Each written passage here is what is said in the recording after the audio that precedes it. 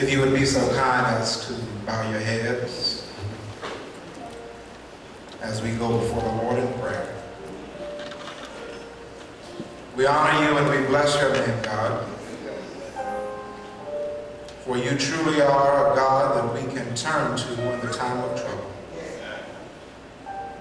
We thank you, God, that we can hide behind you as you serve as our mountain. And that no matter what winds of life may blow our way, you're there to protect us and sustain us. We thank you, God, for how you have manifested yourself through this place today. We ask that you will continue to shower down your sweet Holy Spirit upon us during now this moment in which we have set aside to hear from you. And so, God, I ask that you would open up our hearts and our minds. I ask, God, for a fresh revelation, that we may go forth, God, and that there may be transformation within the lives of your people. God, I ask that the words of my mouth and the meditation of my heart will be acceptable in your sight. For there's no doubt, God, that you are our strength and you are our Redeemer.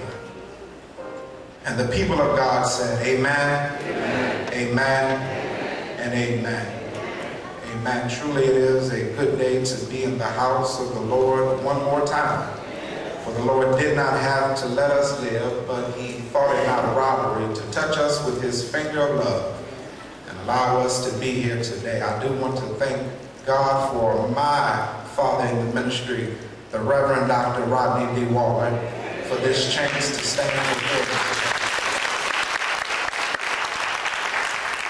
I do believe that there is a word from the Lord found in the book of Acts, the 20th chapter. Want to explore verses 7 through 12. Acts chapter 20, verses 7 through 12. When you have it, just signify it by standing to your feet if you're able to. If you're not, just go ahead and just say amen. Amen.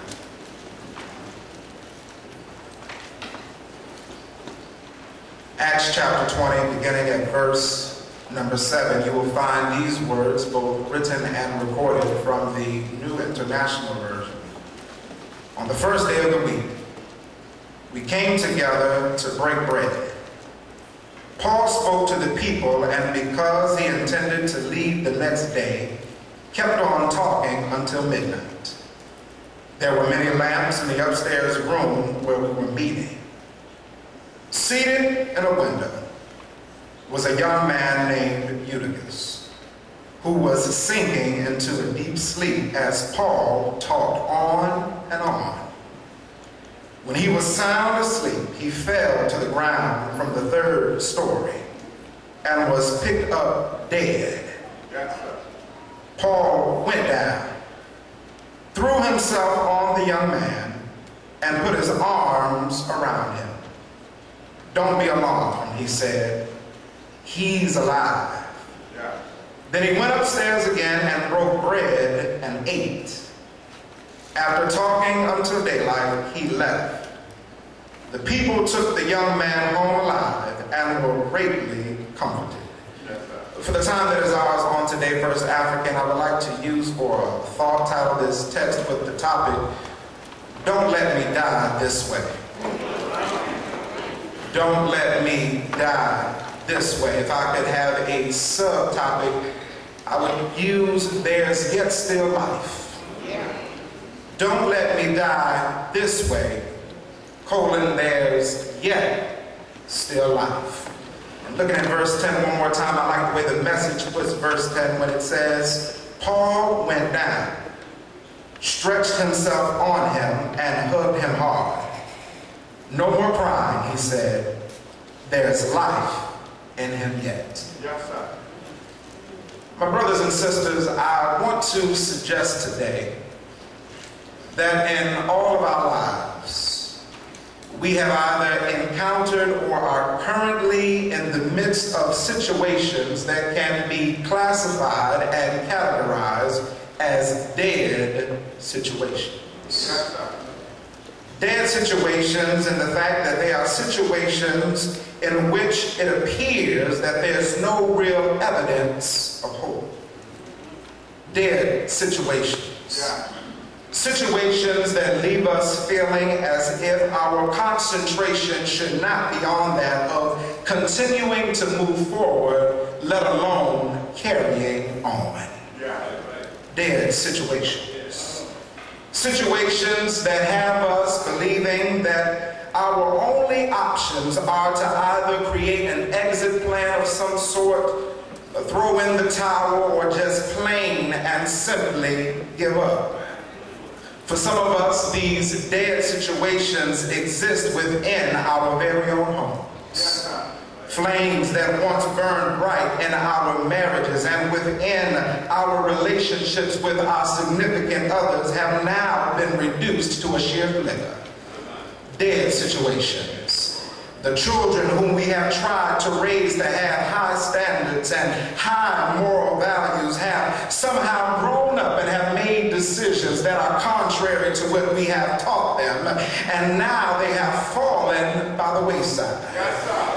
Dead situations. On our jobs, dead situations exist, as it seems as if the more we try to do our best, the more we try to give it our all, the more it seems as if we're overlooked, we're unappreciated and underpaid, and subsequently are unable to provide for ourselves or even our family. It's a dead situation, and we don't have to look that far, my brothers and sisters, because right here in our very own communities, it appears that everywhere we look, every street corner that we turn to, we can see things that can be considered dead situations. We see drugs, we see gun violence, we see robberies and ignorance all around us. Do I have a witness in here?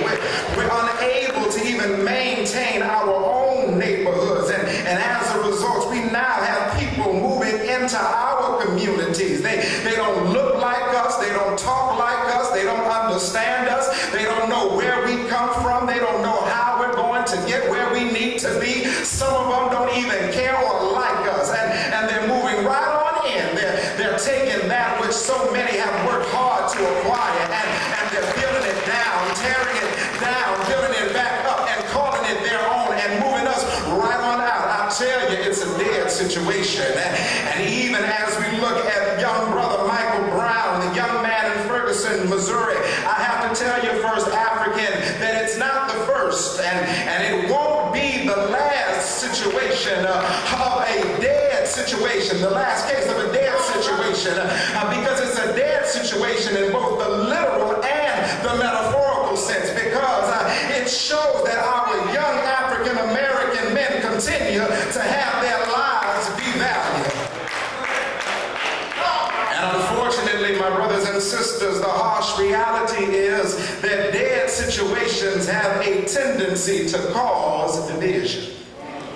And instead of creating a solution to this great divide, we have become a people who continue to walk down this divided path, which ultimately leads to devastating destruction and death. I've watched over these past few weeks all of the major news stations, the CNNs and the NBCs, the CNBCs and ABCs. I've listened to the radio stations, Steve Harvey and Ricky Smiley. I know y'all don't listen to it, so Yolanda Adams, and I saw on social media, Instagram and Twitter, Facebook, people claiming to take a stand, people talking and yet still not doing anything but adding to the divide.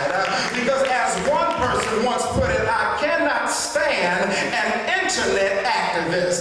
Stop preaching about it and stand up for your rights, and go out and support our young people by going ahead and turning off your phone, getting off your phone, and going out into our community. communities because we are divided, my brothers and sisters. We're divided on the issue as to whether or why this type of attention and anger isn't made when our young boys are right here killing each other in our own backyard, right out there in Church Hill, right here in Harlan Park. We're divided on the issue as to whether or not our protest should be peaceful and nonviolent, or whether we should have our voices heard with violent force. We're divided as to why this same level of passion and emotion isn't expressed during these moments of tragedy, but isn't expressed when our communities are flooded with injustices that take place on a daily basis, when we have our young people right here being victims of crimes that are being committed against them every day. And I'm not just talking about crimes as it relates to shooting, but I'm talking about crimes such as poor educational systems. I'm talking about crimes such as low literacy rates. I'm talking about crimes such as these young people who are dropping out of high schools at alarming rates, and other systems that have been put in place in order that they may fail. But can I let you know, First African, can I reassure you, can I encourage, can I uplift and inspire you through the word of God that there's yet still life that exists within these dead situations.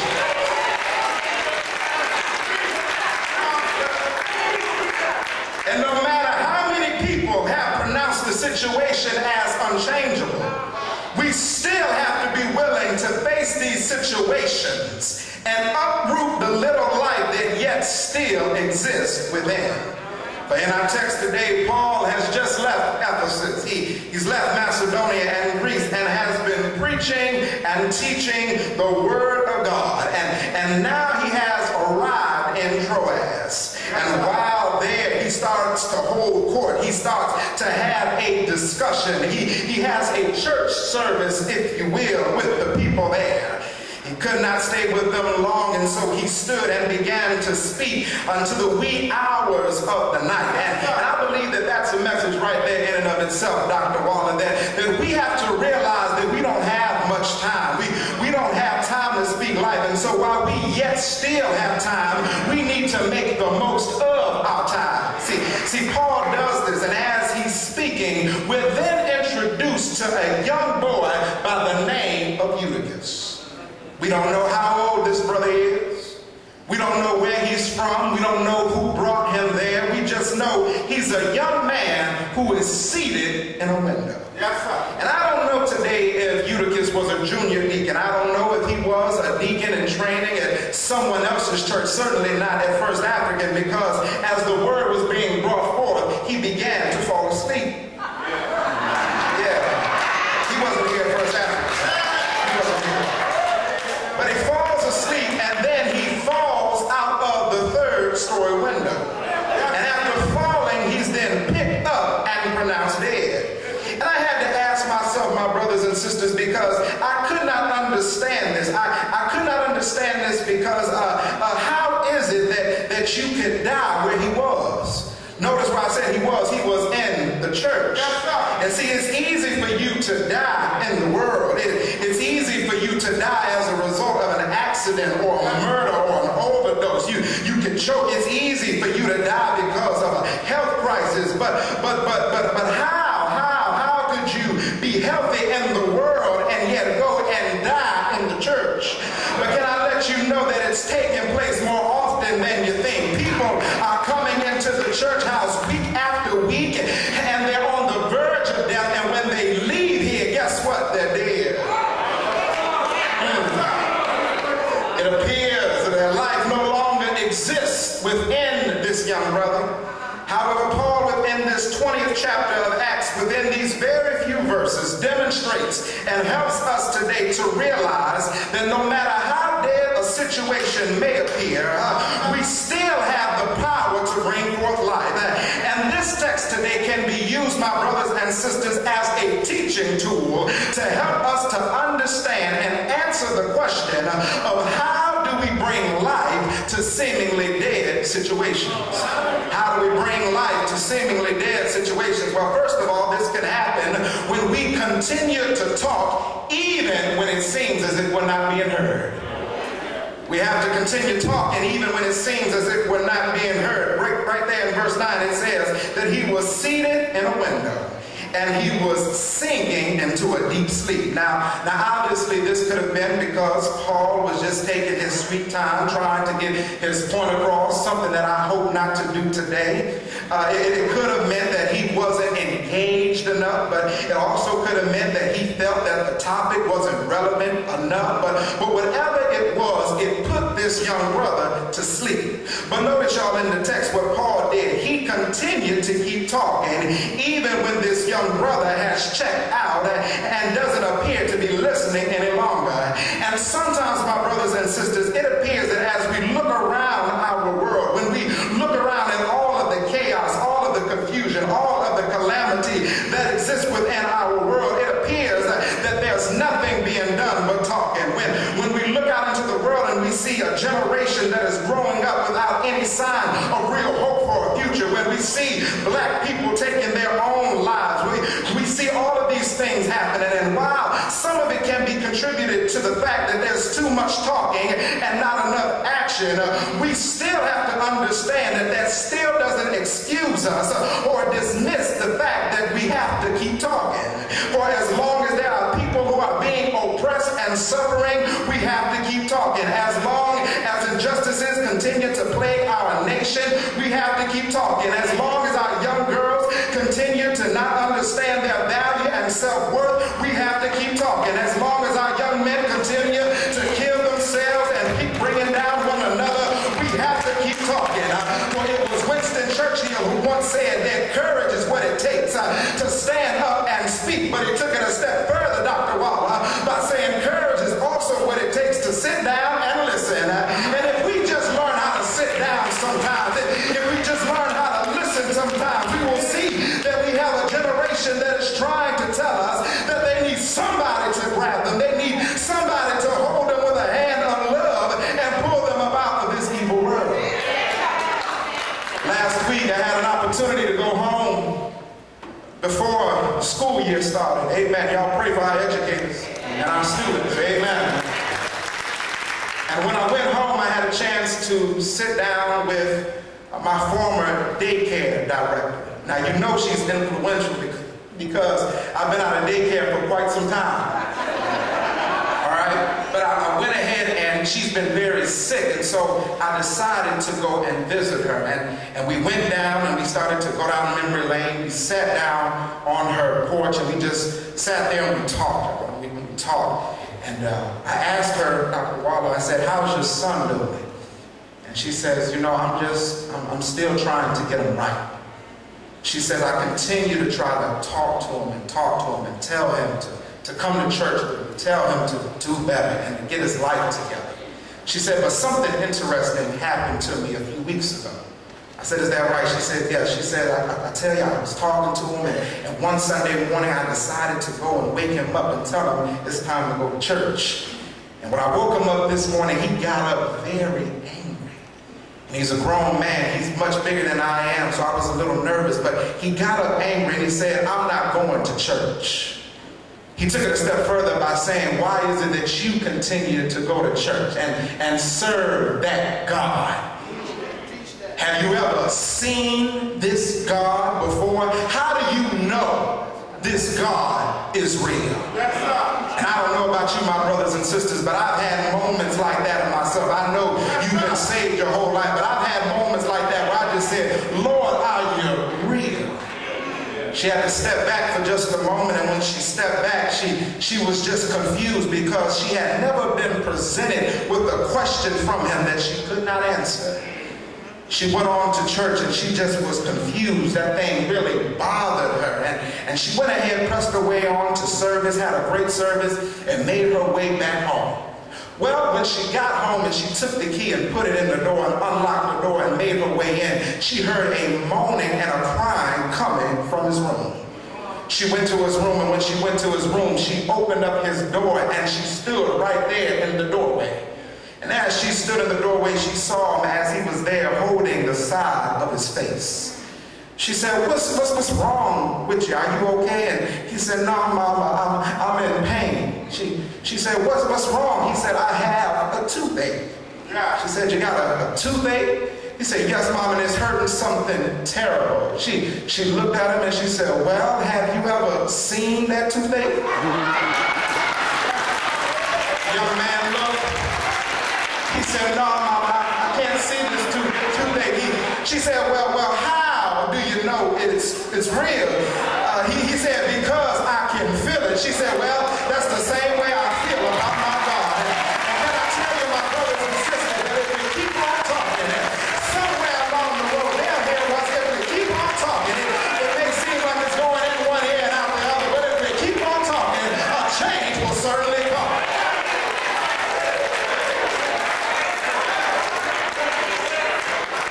Have to continue talking even when it seems as if we're not being heard, but also, my brothers and sisters, if we're ever going to bring life to seemingly dead situations, we have to come down and come face to face with that which appears dead. Have to come down and come face to face with that which appears dead. Verse 9 says that he falls asleep. He falls out this third-story window and he's picked up dead. Now, I don't know, my brothers and sisters, if it was a worker from Jenkins or Manning's or even Scott's who picked this brother up.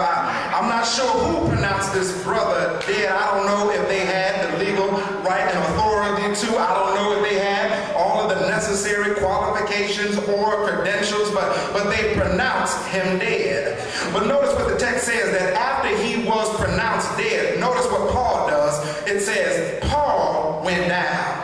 Some translations say, but Paul went down. In other words, my brothers and sisters, Paul tells us through his action that I hear you saying that he's dead. And from up here, he looks dead. And you know what? He may even be dead. But I have to come down and I have to get a better look for myself. And can I tell you, my brothers and sisters, that I wish there were more people who are like Paul, who can say that I hear all the negativity that's going on, but I have to get a better look for myself. I know that there are people out here saying that there's no hope. I hear you saying that things can't get better. I hear you saying that things have always been this way and it's going to be this way forever, but I just can't accept that. I see the news and how it portrays us. I read the paper and I look in the obituary column and I see that as it continues to burst out the scenes with faces that look like both you and I.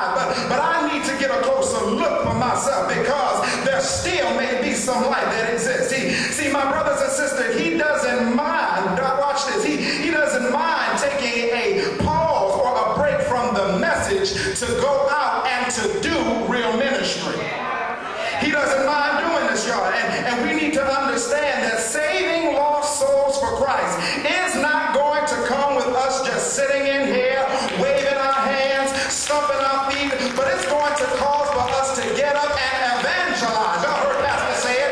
It's going to cause for us to get up and go out into the community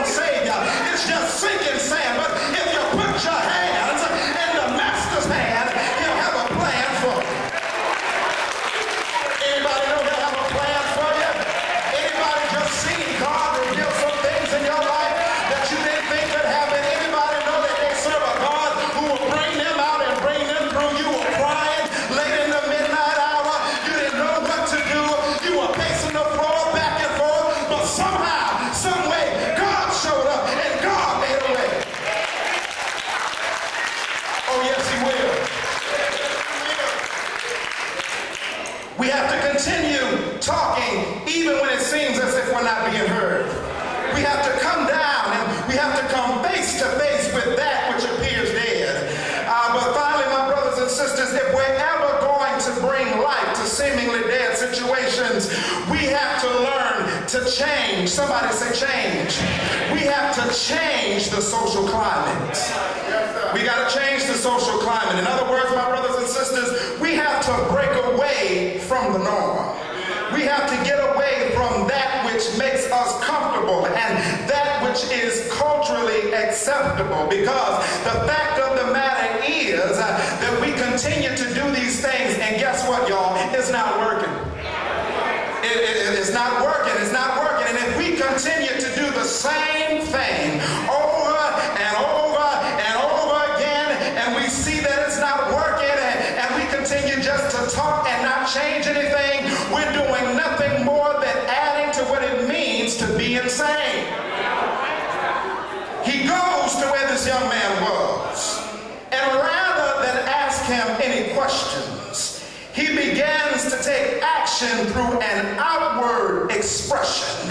He graduates, y'all, from a place of verbal articulation to active demonstration, in that he throws himself on this young man and he embraces this young man. Some translations say he put his arms around this young man.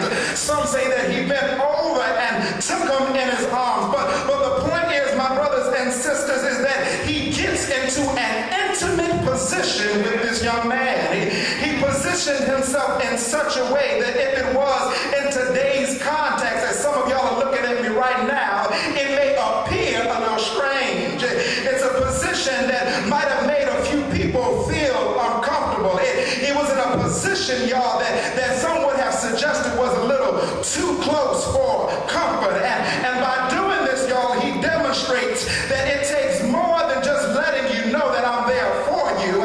It's allowing you to actually feel the love that I have for you through my presence.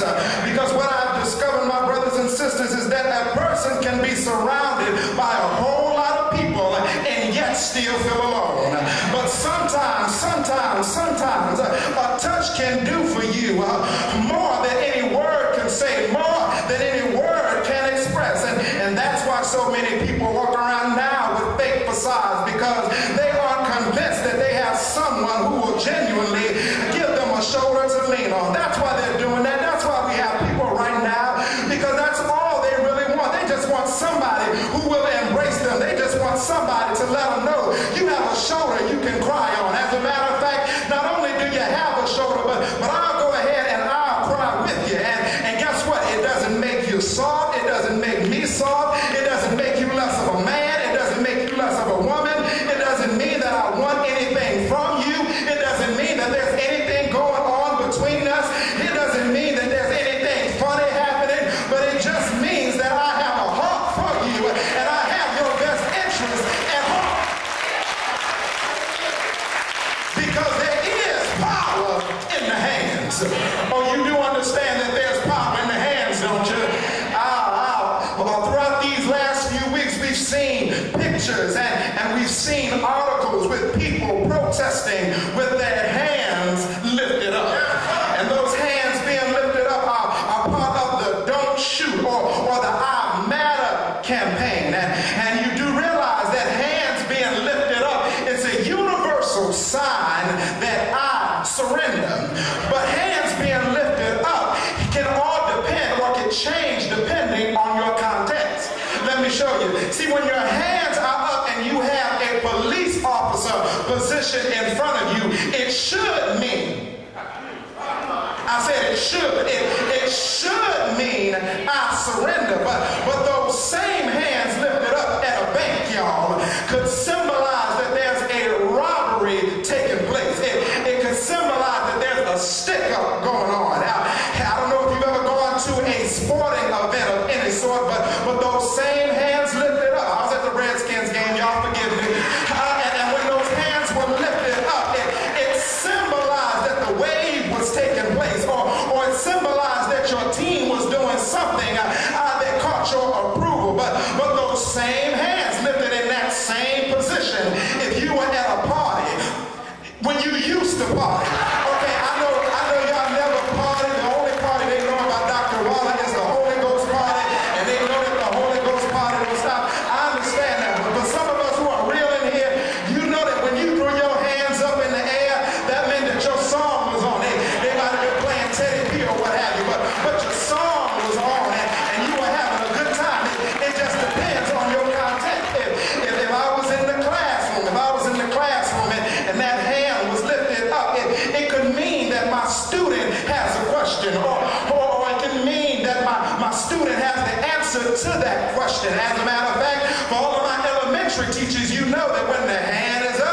mouth is shut. You understand what I'm saying? Yeah. And when you come into church, your hands being lifted up ought to be a sign of praise. They ought to be a sign of adoration towards God. And I'm out of here when I tell you, my brothers and sisters, that if we just got back to the gospel of the hands, I'm certain today that things would change. I'm certain today that life would be brought into some of these dead situations if we just got back to the gospel of the hands. I'm not just talking about the hands that we use to lift our brothers and sisters up when they're falling. I'm not just talking about the hands that we use whenever our sisters need a helping hand, but I'm talking about if we get back to the gospel of the hands, those hands that were raised high and were stretched wide on the hill called Calvary. If we get back to those hands that had nails dripping in them, if we get back to those hands that have blood to run down from them, if we get back to those hands, then we'll see life to come out of these dead situations. Those same hands that healed the blind, those same hands, that gave hope to millions, those same hands that took a little boy's lunch one day and was able to feed a multitude, those same hands that touched J. Iris's daughter, those same hands that healed a widow's wife. If we just get back to those hands, then we'll see that there's nothing impossible, and we'll be able to say, like the old saints once said, have you any rivers that seem uncrossable? Have you any mountains that you cannot tunnel through? Remember, God specializes